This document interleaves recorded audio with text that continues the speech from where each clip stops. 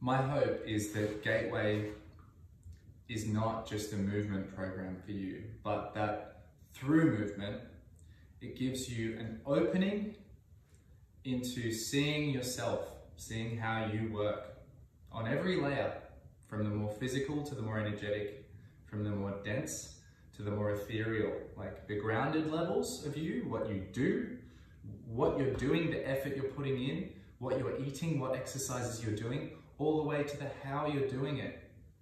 Are you doing it with flow, with ease, with fun, or are you doing it with struggle, with tension? All the way to the who is it that's doing it? Who are you when you're seeking a particular outcome? Which part of you is seeking that? Who are you trying to become? Who have you been that's led you to here? So there's all these layers of getting to know yourself that we can practice observing through movement, because movement holds together you and the world. You move through the world, you have your relationships, you walk from A to B, you go up the stairs, the way you sit down, the way you chew your food, it's all movement. And when we look at how you approach it, we can use this as a medium, as a reference point to teach you a lot about yourself. That's why I do it, because for me, the physical parts are always going to change and undulate and eventually deteriorate. So I ask myself, what is a good enough reason to be doing all of this, which is going to outlast the vanity? Having a six-pack, having a cool handstand. Like, what's it all for? I want to know myself in the world, and I want to use movement as my medium. So I'm inviting you into this gateway experience to build the foundations that are going to help you do that too, for a lifetime that is rewarding, high resolution, with as much freedom in the body as possible, and as much felt, tangible, controllable understanding of these concepts as possible. We don't want to leave them in the head, we don't want to leave them in books. We want you to know these concepts in your body and be able to action them and use them. It's powerful. Not many people can do that. We're separated from our bodies. We think of all these beautiful dreams, and then we think of where we are now.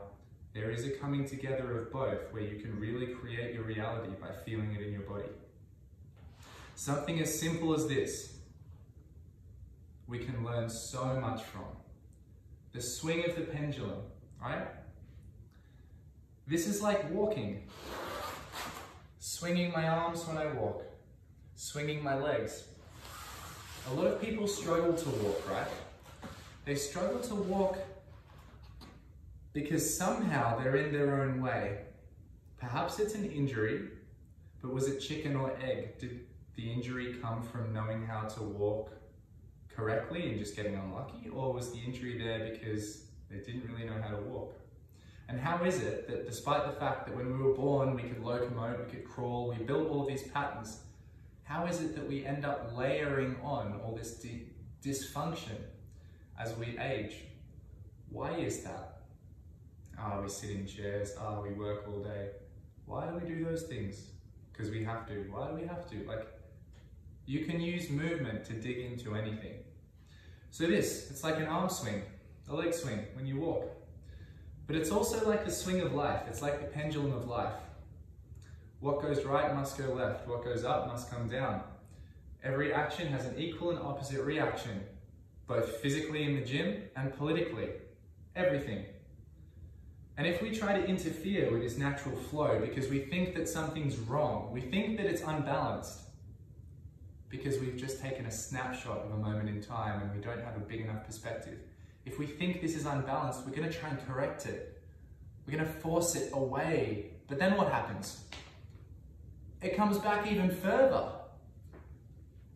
So overcorrection is something that fitness has done a lot of. It's something that we all do a lot of. At every layer, how we do one thing is how we do almost everything. Because we don't understand the seasons, because we're impatient and we don't let the pendulum swing play out in the way we change, in the way life changes, we fight ourselves. And because we're fighting ourselves, we end up getting the wobblies. Or we end up grossly overcorrecting and just, it comes back in our face. So the key that I'm trying to teach through gravity or posture or alignment, breath, respiration, release into yourself, stability in yourself, and locomotion or walking around, moving through the world is how to have a practice which involves repetition over time that you devote yourself to 6 months, 12 months, 20 years, all your life, where you get to watch the reps. You get to watch yourself. You get to watch yourself trying something. You get to watch as you fight yourself. You get to watch as you overcorrect and see how it comes back in your face. And eventually, with enough practice and with enough clarification of intent and focus, you can add just the smallest touch to nature's movements, nature's principles, nature's laws. You just help a little bit. You just play your role as a human being. And you end up walking with no effort, just enough to keep the arms swinging. You end up moving with the seasons effortlessly because you knew where it was going and you know how to kind of help it go the way it needs to go. You're just tagging along for the ride, adding your weight to nature, leaning in, and without even pushing, the pendulum swings for you rather than at you, rather than against you. So there it is, guys.